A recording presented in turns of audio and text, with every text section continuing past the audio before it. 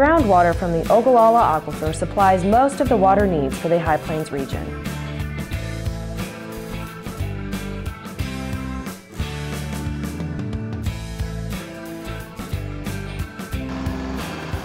As shown here, a rotary drilling process is used to create a borehole. The borehole is about 3 inches larger in diameter than the well casing. Boreholes may range in size from 8 to 16 inches in diameter. The drilling rig forces water through the drill stem, which washes borehole cuttings to the surface.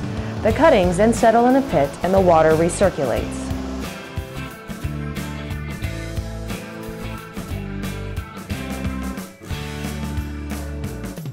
After the borehole is drilled to the base of the aquifer, the drill stem and drill bit are removed from the borehole.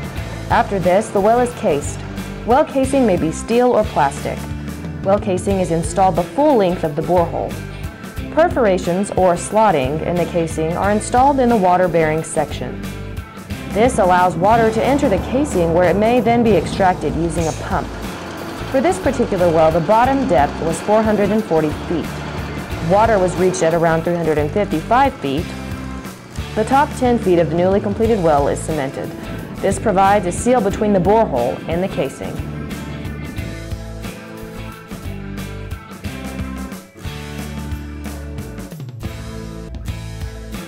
Following the completion, a well is capped until a pump is installed.